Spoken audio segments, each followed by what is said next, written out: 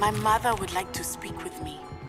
I believe she has learned about some of what we've been up to. I'm hoping she may be easier on me if you are there.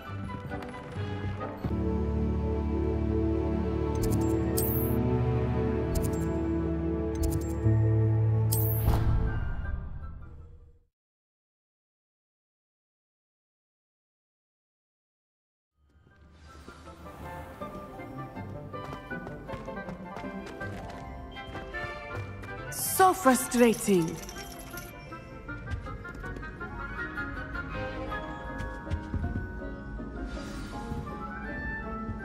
You wanted to speak with me, Mother? I had hoped to speak with you alone, Natsai. Your message mentioned your concern about an unusual creature that was spotted in the woods near Hogsmeade. That could have been anything. You know what it was, Natsai. I am allowed to leave the castle. I am always careful, Mother. Careful? Officer Singer disagrees. She sent me an owl telling me that you have been trying to collect evidence of some kind against dark wizards. She berated me for not keeping a closer eye on you. And she is right. I do not want you visiting Hogsmeade for the near future. But Mother! My little gazelle, you are well-intentioned, but you must not meddle in the affairs of dangerous people.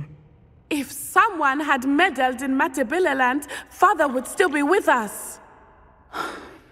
I must get to class. Perhaps your friend can get you to listen to reason.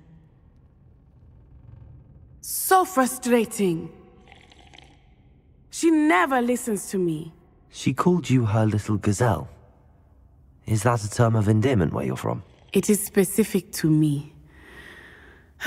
I am the unusual creature in Hogsmeade she mentioned. Self-transfiguration is not taught at Hogwarts, so I am gently discouraged from practicing it. However, I am an animagus, and it is in my gazelle form that I have been able to wander the Highlands rather freely until now, much to my mother's chagrin. That is how I managed to spy on Rookwood and Harlow.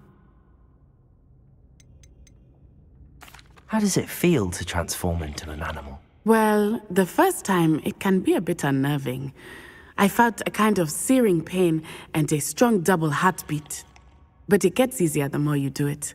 I no longer feel any pain, and I must say, I find a sense of comfort in the double heartbeat. And I love being able to view the world from a different perspective. Can you choose what form your animagus will take? Oh no, a person's animagus form is determined by their personality. My mother is convinced that my form is a gazelle because I adapt well to any situation. I believe it is because I can sense danger and keep my wits about me. Were you born an animagus, or did you learn to become one?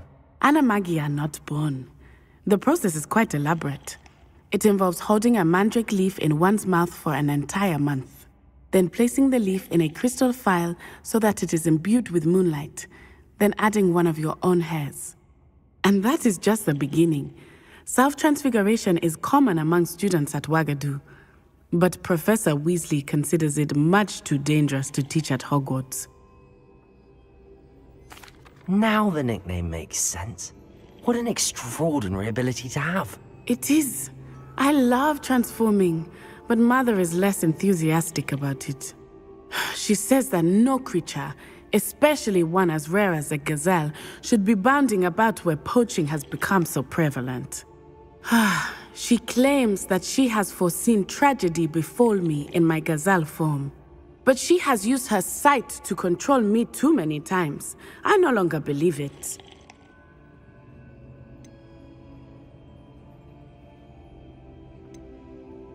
She's concerned for your safety. It may be best for you to stay away from Hogsmeade for now. That may be safe, but I do not believe that it would be best. Do you?